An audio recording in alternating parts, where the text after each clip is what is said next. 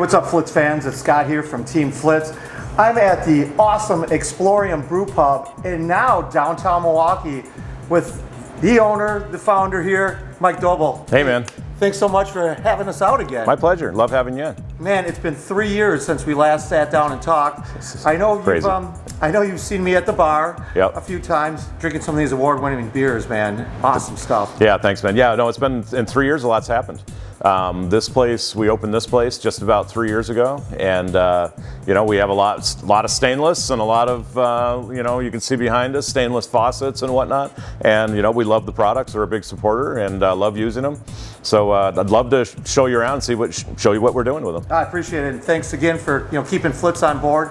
So I know last time we talked, you were up in the air about having another location. And now, man, this place, it's just beautiful. Yeah, thank you. What made you come down to downtown Milwaukee? So we're here in the historic Pritzloff building, Pritzloff Hardware Company, and this space was historically this big hardware company. Where our brew pub is now was the receiving warehouse, and it was used as an event space for a long time. And during the pandemic, the owner of this building came to me and said, you know, hey, I really love your brand. I've been to your place at Southridge, and I have a spot downtown that I think you'd really love, and whatnot. So long story short, I came down and looked at it, and I couldn't say no. So that was it started in about February and March of 2020. We signed a deal on this and really kind of took our time to build it out right, make it look great. I wanted a ton of shelf space for all the liquors that we like to collect and show off. And you know what? It's a brew pub, we have to have a brew house. So I put a brew house in here, really the same system that's at Southridge. We just doubled it up. So it really doubled our capacity to produce beer, which is great because we do sell a lot of beer out in the market. So yeah, this has been great. And for 3 years it's been building, and we're really in a good spot right now. Really nice. It's just such a beautiful place, and you know, it's just a little bit different than the other place. So do you guys do different beers here, or do you serve the same at both? You know, I know I'm always looking through your beer menu all the time. Right, you're always finding the new stuff, and I love that. So we do brew different beers at both locations. All of the core stuff you're used to, like the Captain Kidd IPA, the Damn That's Good IPA. Well, cheers, man. Let's try cheers. It, make sure it tastes good. 9 o'clock in the morning, I'm loving it. Perfect. But all the core stuff that is consumed heavily at both locations are brewed at each location. But each of the brewers at each spot has a different personality. My brewer down here has a knack for sour beers, so we have our sour program based here. And when I say sours, I'm talking about the wild ale type sours. So we have a lot of barrels downstairs with different strains of wild yeast that are producing, you know, cool flavors in beers. But generally, clean brewing and sour brewing don't go together. So we've isolated that here and kind of have a really great system. We have a lot of space here. But specialty beers are generally brewed at each location, and we swap kegs. So if, you know, a brewer comes up with an idea, brews the beer at Southridge, we want to put it on tap here, we'll just bring some kegs down. But in general, all the core stuff is brewed at each location, and it's kind of fun. I've challenged, you know, Mug Club members and whatnot to go downtown and try the Damn That's Good, and you know, maybe buy a crowler of it and go to Southridge and try them side by side because they're indistinguishable. Our guys are that good. That's awesome. And one thing I didn't know, recently I stopped at your other location and I was with a friend, and she doesn't drink beer. And she made a comment, she's like, I don't drink beer because I have gluten problems. And you told me, as well as your lovely wife, Joan, that all your beers are gluten-free. And yeah, so through process, we remove the gluten from all of our beer. The story is, and what actually happened is, while Joan and I were getting ready to open this brew pub, I spent about a year dialing in recipes and brewing a ton of beer, and we were drinking a ton of beer. And during that time, more and more, she was getting more and more problems, you know, digesting the gluten. And eventually to the point where she went and saw the doctor, and the doctor's like, hey, you just got to cut it out. Your body can't handle it. So really, here's this, you know, gal that's opening a brew pub with me, and she can't drink the product, right? So we spent a lot of time. It actually took me about 1.5 years to figure it out. Well, we found an enzyme that'll break the gluten down. So we make our beers the same way we did before, but we add the enzyme, and it breaks down the gluten.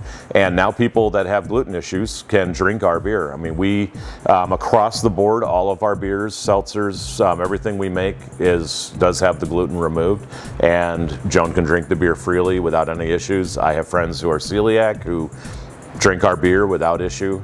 So it's great. It's kind of fun because we don't put that out front. We don't advertise that up front, but usually if somebody mentions something like your friend, we let them know, hey, maybe you should try it. You know, try a little bit and see if you might be sensitive.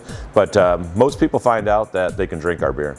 And one thing about me is I'm always love trying the different beers. I'm sort of a beer snob that way, and I would have never guessed until you told me. Yeah. And I've told other people, and they're like, really? Wow, I never knew. And that friend I know has been back now to your location multiple times. That's awesome. So and that was always our goal, to be able to open it up for people to try it, but the regular beer snobs like yourself, not to notice the difference. And that's the amazing thing about adding the enzyme during fermentation, is that it doesn't change the flavor of the beer. But one thing you will notice, you won't get as bloated drinking our beer as you will at other places that don't remove the gluten. I feel a lot of bloat when I drink a lot of beer, but I don't get the same when I drink a lot of my own beer. So that's good. I'll probably have about 4 or 5 here before I leave it, so I won't be bloated.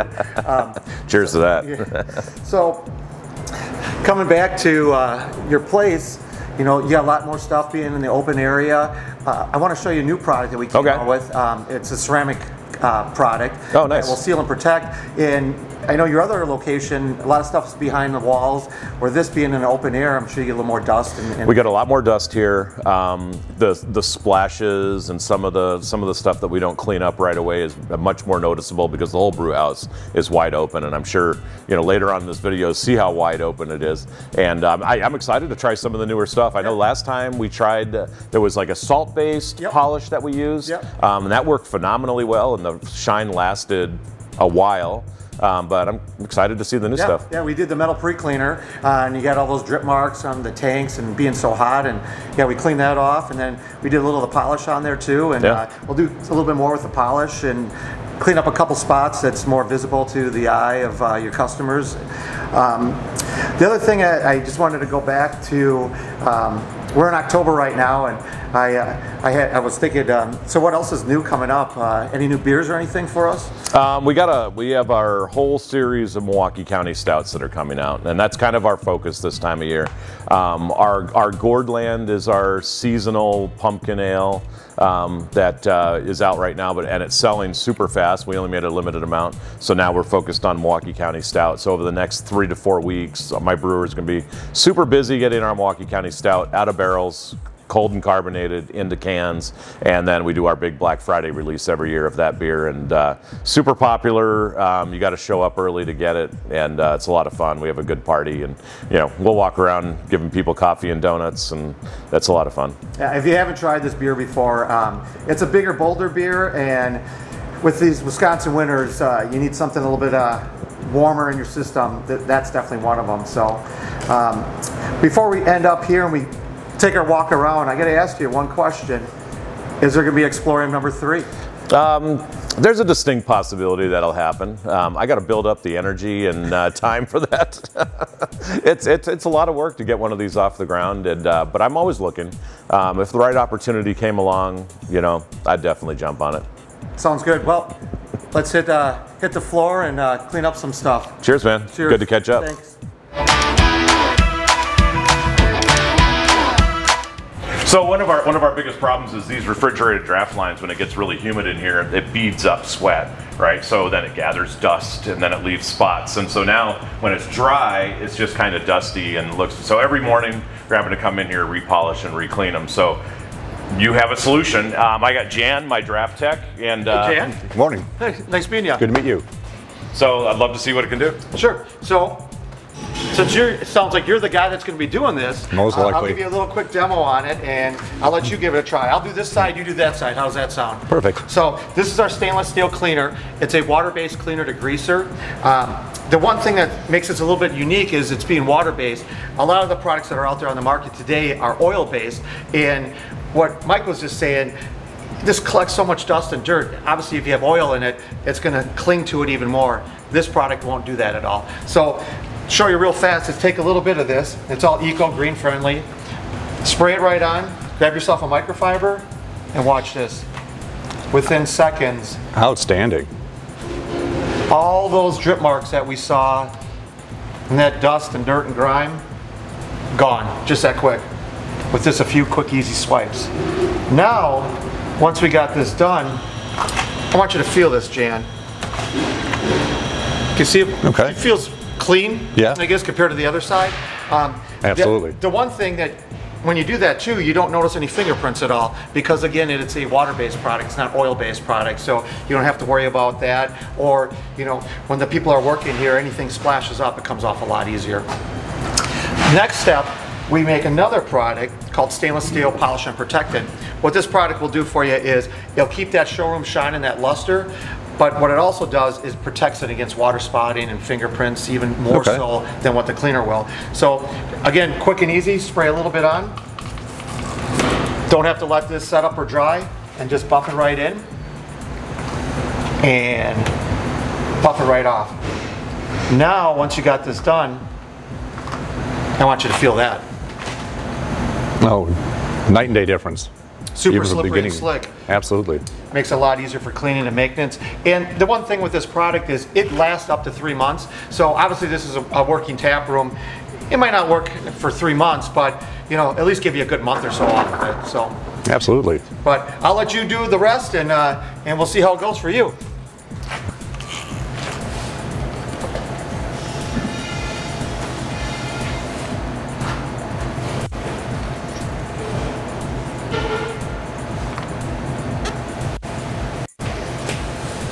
Beautiful already.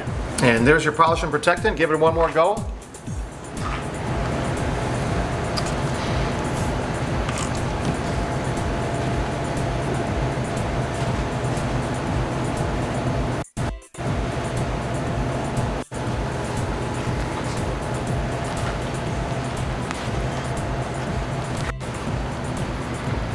So what do you think? Literally, it just took a couple seconds. Do you think the guys will be able to do this, and gals, quick enough and easy enough? For a night and day difference, absolutely. So we'll keep going on this and keep walking around here and see what else we can clean up.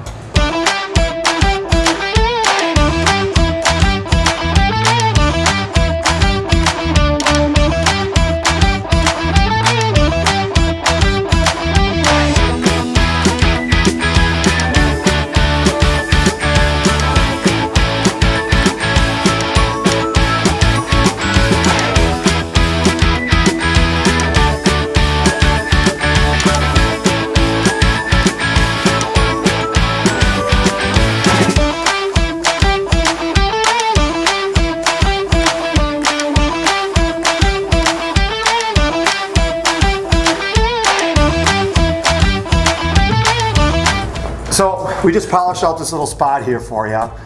Give you a quick idea what the polish does. I know you've seen it before, but the product I was talking about is a newer product for us. It's a ceramic coating. Okay. And with everything, you know, being in the open like it is here right now, I think this is really going to help you out. Cut down on the dust and the dirt and keep it nice and shiny like this. So it's a really quick, easy product. All you want to do, take a little bit of it, do a quick little mist. And I'm going to do half and half, and I'll let you see if you notice a difference at all. But take this and just buff it in. Again, literally it just takes seconds to do, and just buff it right off. But what I want you to do is feel that and feel this area once. Oh wow. Yeah, that's like, I can feel the drag on here, and this is just slick. Yep, so that's going to help cut down on the dust, the dirt, and then as you notice all these water spots and everything, right. Once we get this all polished up really well, that's really going to help eliminate a lot of that for you guys too. So all right. I think it'll make your brewmaster really, really happy when that's he's awesome. working back here. And so will this just let water bead off then? Yes, as soon as you get a little water on there, watch this. Oh, wow. So when that gets opened up and that water's in it, you can see where we haven't done it. Yeah, where it beads and where it hasn't happened. Yeah, just rolls right off. Wow, that's awesome. That's So, amazing. We'll get to work on this. We'll clean it up a little bit more and hope you like the results. That's awesome. Let's do it.